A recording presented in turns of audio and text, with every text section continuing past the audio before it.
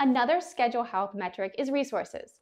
Now, you don't have to have resources assigned to your schedule in order for you to have a schedule that works.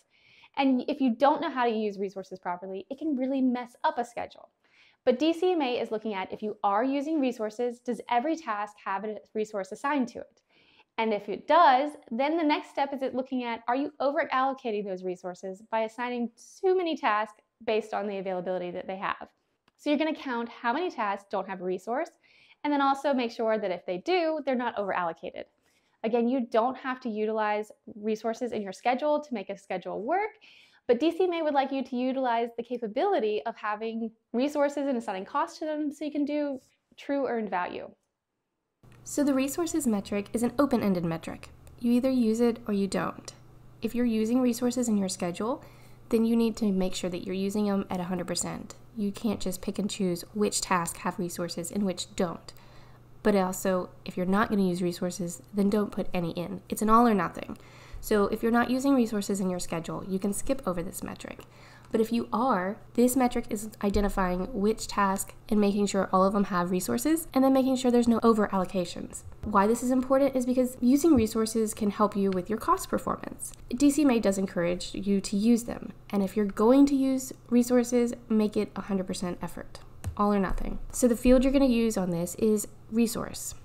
And then how do you calculate it? You're going to count how many incomplete tasks have no resource assigned, and then divide it by the count of incomplete tasks. So you're just forward looking. But again, the goal is using resources is preferred, but it is an open-ended metric. If you're not using resources, you can skip over this metric.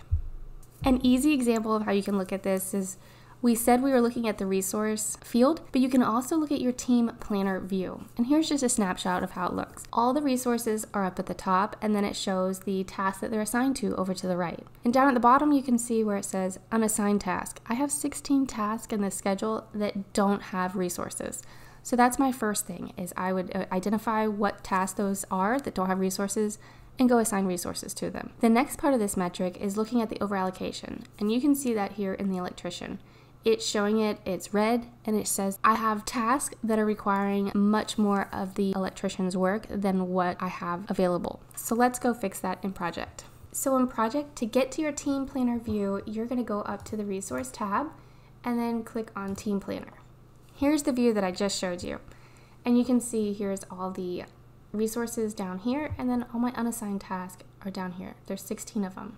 If you did have an overallocation, that would be where the electrician is. And you could click on this and it would show you here what's being over allocated. So I can expand that a little bit and go over, and it says that I'm asking them to install the plugs and the light fixtures at the same time. If you wanted to fix that, you could say level your resource, and then it's going to adjust your task based on the electrician's availability. If I do that right here, it now makes sure that there's no over allocation.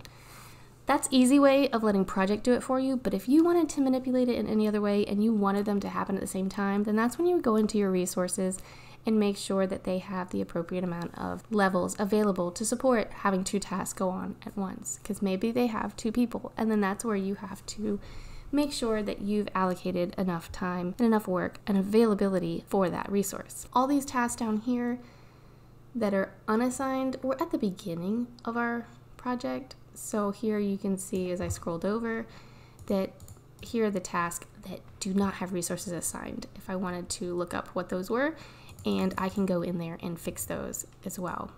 But I will go back to the Gantt view, and all I would do is insert that resource column.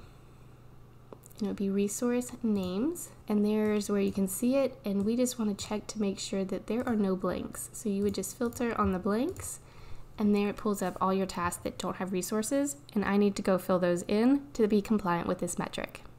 So a recap of this metric is we're looking at, does your project have resources assigned to it? And if it does every task have a resource? And if that is a yes, then make sure that there's no resource that is over allocated, where we're asking it to do more than what it is capable of doing. You're going to use your resource field to make sure there's no blanks, and then you're going to calculate how many have resources, how many don't, how many are incomplete, and divide it. Now again, this is an open-ended metric, so you can either use it if you have resources, or you don't have to use it if you're not using resources. Again, you can use project without using resources. However, they do recommend it because there's a lot of capabilities that you would be missing out on if you're not using resources.